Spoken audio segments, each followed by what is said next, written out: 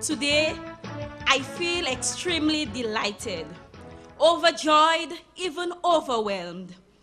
This is not simply because of the milestone that has been established, but because I have been able to break old tradition.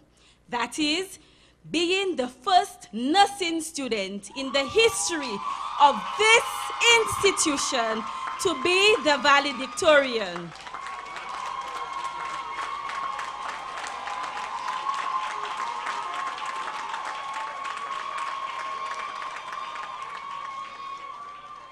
And for this, I am indeed honored. As I stand here before you, the joy I exude is unmatched. Perhaps I should think that the only other St. Lucian who has experienced such level of euphoria is the captain of the West Indies cricket team, Darren Sammy. To the class of 2010, congratulations, well done. This is our moment, like Darren, to shine. Let this moment be for us rewarding, memorable, and exciting as we prepare to embark on our various fields of endeavor. For the successful completion of our course of studies, we, the graduates, benefited immensely from the guidance, support, and encouragement of a number of individuals. Their generous contributions impacted profoundly on who we are today and our individual achievements.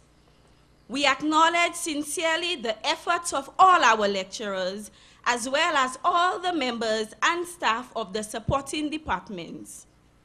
Those departments include the library, administration department, the information technology department, security, maintenance, and the ancillary staff. Your effort made our stay at the college enjoyable, memorable, and we are truly grateful. We extend sincere thanks to our family and friends for their financial, emotional, and psychological support and encouragement. We are indeed thankful to the government of St. Lucia and the Board of Governors of the college for greatly subsidizing our fees and guiding our college. Most importantly, we thank the Almighty God for life, health, wisdom, and endurance to persevere as we continue to strive for excellence. Prior to my entry into college, just like all of you here today, I listened attentively to the number of individuals and the experiences of what college is supposed to be. I tried desperately to imagine what it would be like for me, based on those shared experiences. As I walked through the compound, familiarizing myself with the various departments, classrooms, and location of student services, oh, what a joy it was to see students from other departments as they eagerly anticipated the commencement of their various courses. The hugs, the kisses, the greetings expressed by many gave you a feeling of welcome and delight. An atmosphere of warm companionship pervaded the campus, and the feeling of cool confidence, the readiness to conquer all odds, seemed rooted. The semesters had gone fast, and life became a race against time. The assignments were coming in rapidly, stacking up at times, having us to wonder, how will we maintain our sanity? With long assignments, long lectures, yet limited resources. The broad smiles from colleagues and friends were now fading into mere grins. The hugs were no more, and the handshake a distant wave. One thing was certain, the pressure was mounting. No one walked, but instead scampered. Lunch was equated to a guzzle, as our lunch hour was overbooked with reading assignments and completing assignments to be handed in the next class. Just as you complete the task of the day, guess what? Your arrival home signaled the commencement of a new school day. With so much to do and so little time, it was tedious, it was tasking, it was challenging, but we survived. Being able to complete our course of study is a true measure of our mental growth and maturity, and has enabled us to see who really we are and what we can truly accomplish. It is a foundation on which we can make our dreams come true and serve our country. But through it all, we have been able to make great friends and build a supportive community on which we could rely. Our stay at the college was not only about the academics. The school created avenues where students were able to de-stress. The most notable of these events being the college annual marathon, in which both students and staff participated.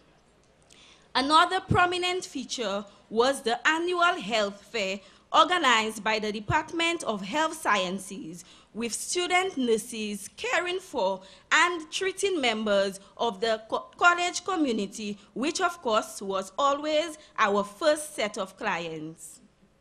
The inter-school and college Christian fellowship sessions held on Wednesdays and Fridays also enriched our college life. It would be remiss of me if I did not mention the Rip-Off Center. Sorry, my apologies. The Ripographic Center, where we will constantly rip off our bus fares.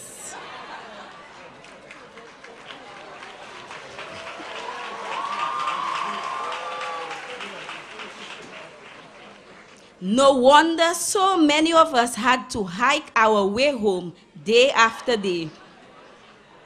Also, we will not forget the skillfully minded individuals at the canteen who assisted with our financial downfall with their pricey menu and snack lists. Without you, our stay here would have been uninteresting. We, the graduates, are confident that we are equipped with the ability to better comprehend and cope with the real world as we pursue further education independently. The skills we have attained will enable us to function adequately in our various fields of specialty. As we celebrate our achievements, allow me to share with you the following principles of a successful life as provided by Mark Albion in his book titled Making a Life, Making a Living. Make happiness a habit. Take your place at the table of life. Establish your purpose in life. Bring your values to work. Build a domain of love with the people you work with. Develop market values. Live a life, not a resume. Don't let success stand in the way of opportunity. Honor the past, celebrate the present, and embrace the future. Planning our dream is a key component of having a successful future. Allow me to share with you how you can make the perfect plan. Proverbs 16:3 says, "Commit thy works unto the Lord, and thy thoughts shall be established." In this passage, commit means to reveal. Reveal your thoughts, intentions, or endeavors. When an individual reveals his or her plans and endeavors to God, he gives guidance and direction that results in success. Establish. God establishes our plan by his divine guidance, which results in a successful outcome which is consistent with his plan for our life. In essence, the verse teaches that when we seek God's guidance through prayer, our plans and efforts are established, or he grants success and rewards our effort in a manner that brings fulfillment in our lives. Sticking to our plan may not always be easy. You will encounter difficulties and setbacks, but be willing to make the necessary sacrifices in order to make the plan work. Remember, be consistent. Consistency is the fundamental ingredient in achieving goals. In conclusion, as we go out into the world of work, and some of us embark on new studies, we will encounter indifferences, even the difficult and the unreasonable, even some Thomas. I urge you to remain focused, be guided by your God, maintain true values, but build your life on solid principles, and when the rain and winds come, they will not overpower you. I encourage you to be part of the great events and success stories taking place around you.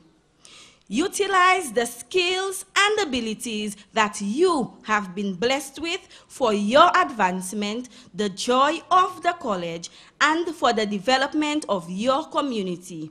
And in the words of Ralph Waldo Emerson, and I quote, "Do not follow where the path may lead. Go instead where there is no path and leave a trail." Congratulations and all the best.